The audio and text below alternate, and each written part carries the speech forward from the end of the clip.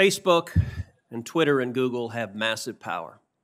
They have a monopoly on public discourse in the online arena. I will say it's dismaying listening to the questions from our Democratic colleagues, because consistently the message from Senate Democrats is for Facebook and Twitter and Google to censor more, to abuse their power more, to silence voices that Senate Democrats disagree with more. That is very dangerous if we want to maintain a free and fair democracy, if we want to maintain free speech. There was a time when Democrats embraced and defended the principles of free speech. There was a time when Democrats embraced and defended the principles of a free press. And yet there's an absolute silence from Democrats speaking up for the press outlets censored by big tech. There's an absolute silence for Democrats speaking out for the citizens silenced by big tech. Instead, there is a demand: use even more power to silence dissent, and that's a totalitarian instinct that I think is very dangerous. At the same time that big tech exercises massive power, it also enjoys massive corporate welfare through the effect of Section 230, a special immunity from liability that nobody else gets. Congress has given big tech, in effect, a subsidy while they become some of the wealthiest corporations on the face of the planet. Mr. Dorsey, I want to focus primarily on Twitter and ask you initially, is Twitter a publisher? Is Twitter a publisher? Yes. No, we are not. We distribute information. So what is a publisher? An entity that is publishing under editorial guidelines and decisions.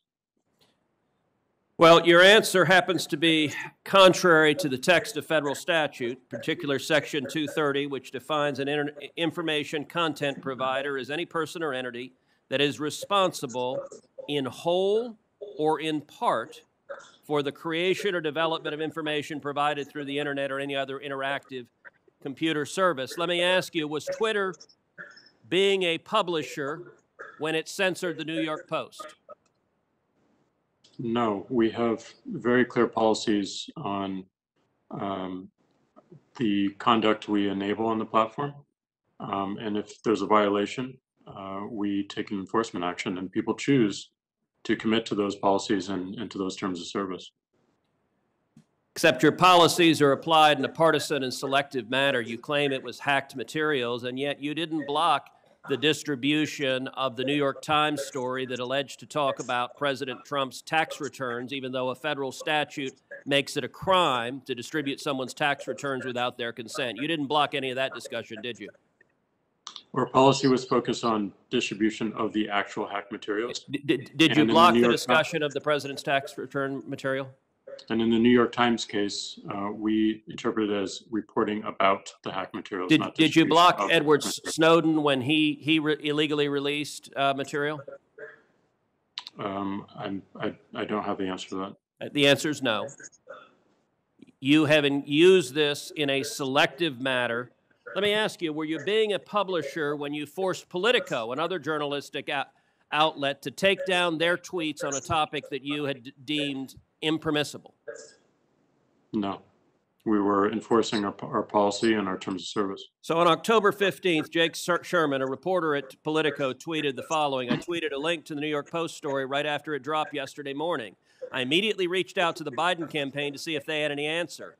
I wish I'd given the story a closer read before tweeting it. Twitter suspended me. So you actually have a reporter reporting on a story, asking the other side for comment. And Twitter says, hi, Jake Sherman, your account at Jake Sherman has been locked for violating Twitter rules. Now, what did the Politico reporter do? Immediately tweets after that, my goal was not to spread information. Well, that's a little worrisome just in and of itself. My goal was to raise questions about the story. Oh, my overlords in Silicon Valley, I was attacking the New York Post. You don't understand. I was attacking them, as I did in subsequent tweets, and see how the Biden campaign was going to respond. They later did respond. And then, not long after, Jake Sherman comes back with my account is clearly no longer suspended. I deleted the tweet. When Twitter is editing and censoring and silencing, the New York Post, the newspaper with the fourth highest circulation in the country, and Politico, one of the leading newspapers in the country, is Twitter behaving as a publisher when it's deciding what stories reporters are allowed to write and publish and what stories they're not? No, and that account was not suspended. It fell afoul of the hacked materials policy. We realized that there was an error in that policy and the enforcement. Hold on, I'm literally looking at the tweet from Twitter that says your account has been locked. You're telling me that this is not an accurate... That's a lock and can be unlocked when you delete the... I understand that you have the star chamber power. Your answer is always, well, once we silence you, we can choose to allow you to speak.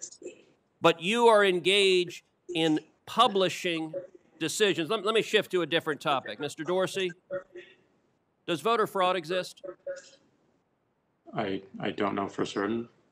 Are you an expert in voter fraud? No, I'm not. Well, why then is Twitter right now putting purported warnings on virtually any statement about voter fraud? We're simply linking to a broader conversation so that people have more information. No, you're not. You put up a page that says, quote, voter fraud of any kind is exceedingly rare in the United States. That's not linking to a broader conversation. That's taking a disputed policy position, and you're a publisher when you're doing that. You're entitled to take a policy position, but you don't get to pretend you're not a publisher and get a special benefit under Section 230 as a result. That link is pointing to a broader conversation with tweets from publishers and people all around the country. Mr. Dorsey, would the following statement violate Twitter's policies? Quote, absentee ballots remain the largest source of potential voter fraud. I imagine that we would label it so that people can have more context in read through. How about this quote? Quote, third-party organizations, candidates, and political activists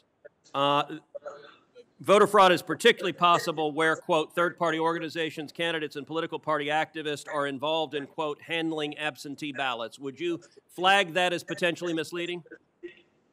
I don't know the specifics of how we might enforce that, but I imagine a lot of these would have a label pointing people to a bigger conversation. Well, you're right. You would label them because you've taken the political position right now that voter fraud doesn't exist. I would note both of those quotes come from the Carter-Baker Commission on Federal Election Reform. That is Democratic President Jimmy Carter and former Secretary of State James Baker. And Twitter's position is essentially voter fraud does not exist. Are you aware that just 2 weeks ago in the state of Texas, a woman was charged with 134 counts of election fraud? Are you aware of that? I'm not aware of that.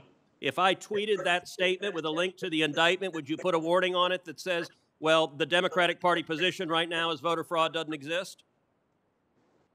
I don't think it's useful to get into hypotheticals, but I don't believe so. You don't believe so? Well, we're going to test that because I'm going to tweet that and we'll see what you put on it. All right. Yesterday, Mr. Dorsey, you and I spent a considerable amount of time on the phone, and you said that you wanted to embrace transparency. So I want to ask you, I have asked Twitter, I've asked Facebook multiple times, how many times have you blocked Republican candidates for office, their tweets or their posts in 2016, and 2018, and 2020? How many times have you blocked Democratic candidates for office? How many times have you blocked Republican office holders? How many times have you blocked Democratic office holders? Twitter has repeatedly refused to answer that question with specific hard data and cataloging the examples. In the interest of transparency, which you said you want to embrace, will you commit in this hearing right now to answer those questions in writing? It's exactly what we want to do. Okay. I'm sorry, Mr. Dorsey, I didn't hear you. That's exactly what we're pushing for as we think about building upon 230. Is that a yes that you will answer those questions in writing? Transparency, not just of outcomes, but also our process as well. Is that a yes that you will answer those questions in writing? We'll certainly look into it and see what we can do. And actually answer them and not give lawyerly doublespeak about why you're not going to give specifics. Answer them. Will you commit to this committee that you will answer those questions?